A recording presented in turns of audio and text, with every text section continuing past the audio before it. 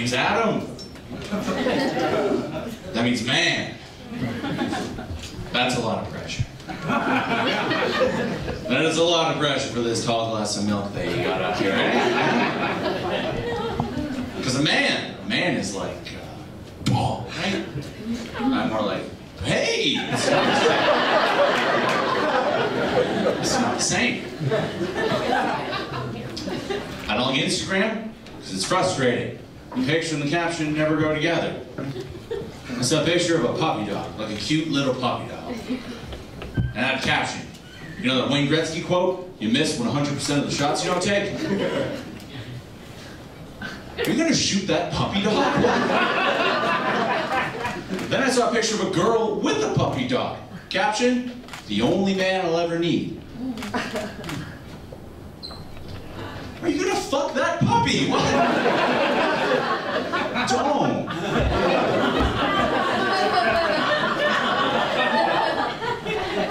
I had a good Instagram post recently, a good one. It was of my childhood celebrity crush. Oh man, my first celebrity crush. Remember, it was like puberty, and then I went, whatever. It was weirdly specific, right? Most people are like Zac Efron, Jennifer, Jolie, whatever. Mine was weirdly specific. It was the Philadelphia cream cheese angel. Oh, buddy, are you kidding? So good. I had a caption that said, filling me up.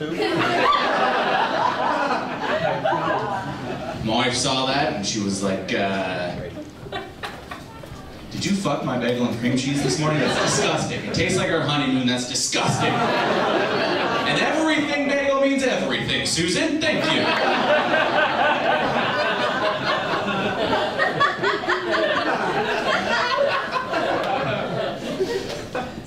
I was 20 and 40 at the same time.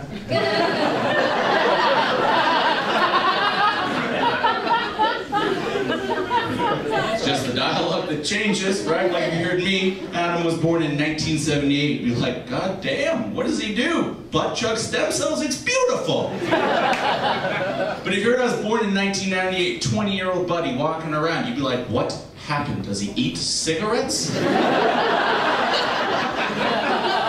No, he's freebasing Tylenol PM out of a pop can. I think we quantify drugs a little bit too much. I heard on the radio a little while back that crystal meth is the #1 drug at killing you, and crack cocaine is like a close #2. Buddy. Can you imagine overdosing on the close #2? Whoa, you can't do anything right. It's a little embarrassing. How'd that guy OD down there? Crack? Oof, always the bridesmaid, I guess.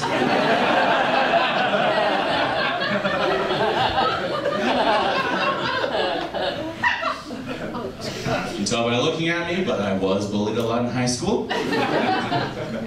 By a girl. Now we're married. Take that, Susan. I remember when I knew she was the one. It was after high school one day. I was waiting across the street for the city bus. She got into the cart that her parents gave her because they love her. And I'm driving past her. And she unrolled the window so she could yell something. And you've never met my wife, but you should. She's like, okay, not bad. She's this little tiny Romanian immigrant. You just pick her up, you put her in your little pocket, right? Oh, hello. She's right. So the thing that she yells, you need to imagine coming out of the teeniest, most delicate voice you've ever heard. She's driving past and you just hear, pussy! And my phone rang, yee, twice. She got me twice.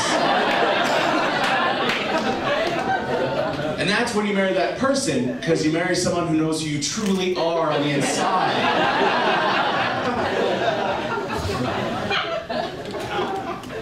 When I was in high school, my buddy got me a job. And it was 6 hours north of our house, way up there in a camp.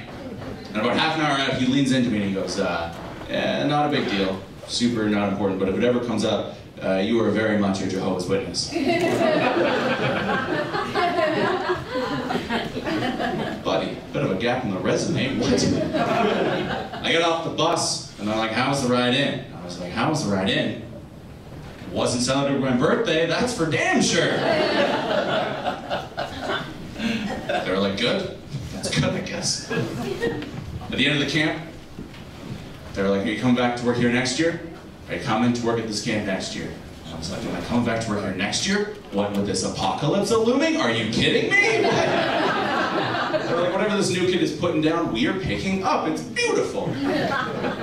The apocalypse is this thing, right? You always hear about it, right? The apocalypse is like my wife.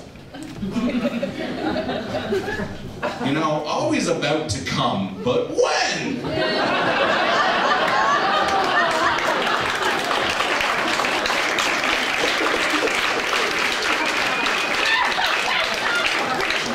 I'm done, Gourlay.